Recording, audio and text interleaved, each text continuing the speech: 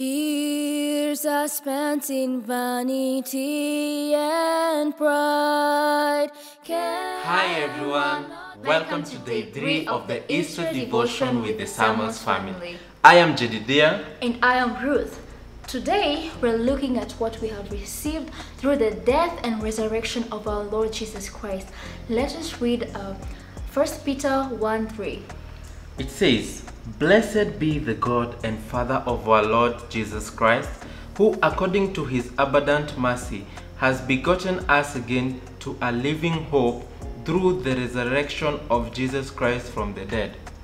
We have hope, joy, and an assurance of eternal life with God after this. Now, let us pray. Heavenly Father, we are thankful for sending your Son Jesus Christ to die for us, and thank you for the price he paid for us all. For now, we are redeemed by the blood of Jesus Christ. Help us live in the fullness of the blessings of salvation, eternal life, and the hope of seeing you face to face one day.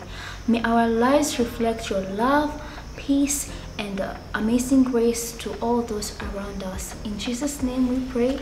Amen. Don't forget to listen to our Easter album on all music streaming platforms. Don't forget to like, share, and subscribe. Have a happy Easter. Bye. Mercy that was great and grace was free. Pardon that was multiplied to me.